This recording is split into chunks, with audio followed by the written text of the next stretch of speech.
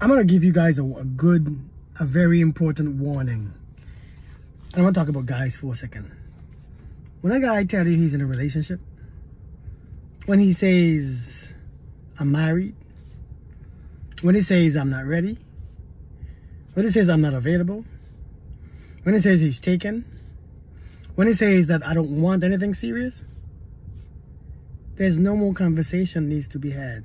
And it's not just guys. I'm talking about women too. When a woman said that or when a man says that, nothing that comes after means anything.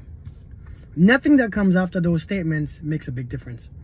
Nothing that comes after the statement, whether, well, you know, my wife is sick so I can't leave, or I'm there for the kids, or I'm there until my kids get older, or I'm married but I'm not happy, or I'm in the process of leaving, or I'm in the process of having a divorce. Nothing that comes after means nothing. It's not important. It ain't your business. It's irrelevant. It is pointless.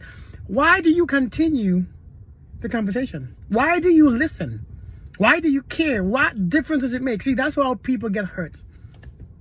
That's how a lot of you guys and gals get hurt, because somebody is telling you, I am taken, I am in a relationship, but you want to understand the situation so that you can bring in your own judgment, your own understanding, so that your feelings good. But I like you, I like him a whole lot. I really like him.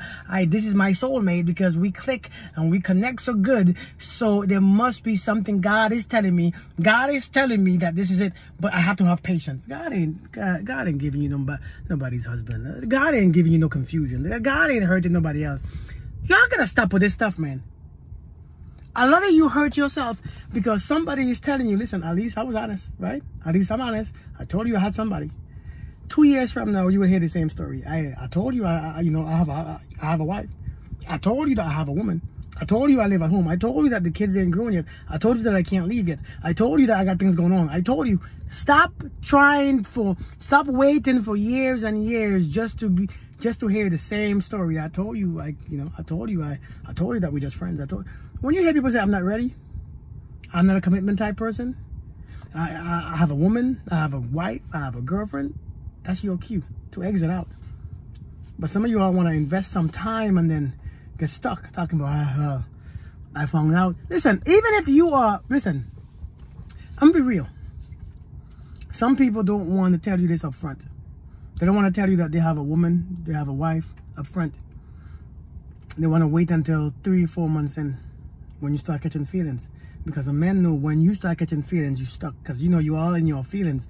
One thing about the woman's feelings, they lie to her. Y'all don't listen to anything but besides your feelings. You don't listen to logics. You don't listen to facts. You don't listen to nothing that makes sense. Only your feelings make sense to you. And that's why only you get hurt always as much. So a person will wait until a couple months to tell you that they have someone, but it's not serious. He's not going anywhere. But me and you. And then by the time 2 months come, you're already in your feelings. You talking about, oh, but I like you already. I'm already in love with you. You're so nice. You are so kind. That's exactly reason why they are being kind and they are being nice. Because if they were so kind and so nice, their current relationship would have been working. Their current wife or their girlfriend or the woman that they're messing with would have been happy and they would have been content and everything else. You all don't think logically. You all think with your feelings.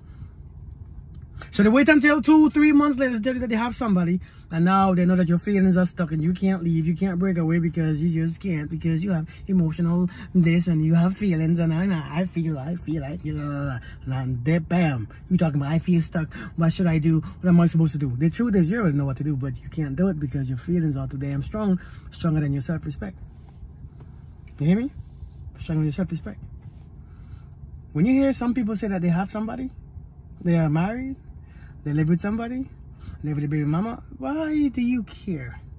If you entertain the foolishness, you're going to stop judging the situation. You're going to think that everything is fine because you're going to because one thing that their words will do is to confuse you. Because that ain't their first time explaining themselves. They have explained themselves to many different women to a way that they make them understand and fall in that trap, and bam, this burn the hell out of you. It's like a bee or a fly going into a fly catcher.